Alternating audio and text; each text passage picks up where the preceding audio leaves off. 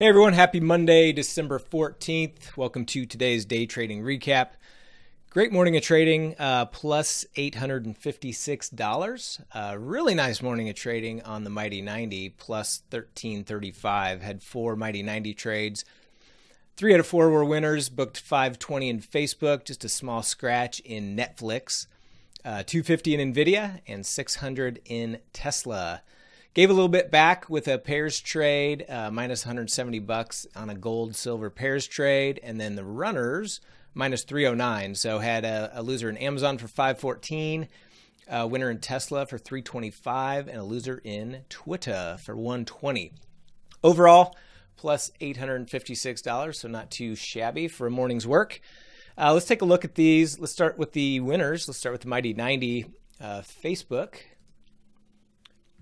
Let's go to Facebook here. Yeah, so we had this big push up initially in Facebook, got short right up here at the pivot, which is perfect, and rode this thing down, booked a nice 520 on that. In Netflix, we took a couple trades. One was on this initial push, we got short right here. It just kind of traded sideways, ended up losing like 45 bucks by the time we got out of that.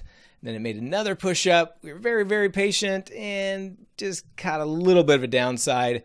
I think we were like a $10 winner on that. So net minus $35 on Netflix.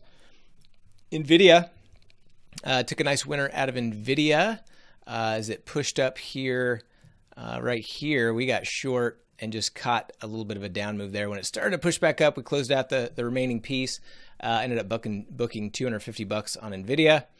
And then lastly, Tesla was our biggest winner for 600 on this initial push lower. We got long right here and excellent bounce in Tesla for 600.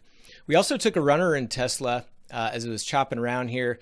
We got long right here, rode that up, closed some out, came back down, added back in, rode it back up, and when it finally came back down here, we closed out the rest, ended up booking 325 on that runner. And then Amazon was a loser.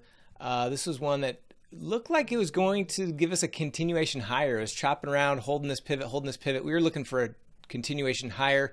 It flushed us out. We ended up taking a loss. As you can see, it ended up rebounding, but took a loss on that one. And then lastly, Twitter. So Twitter, we were looking for an upside runner as well. This one was called out by one of our members in the room.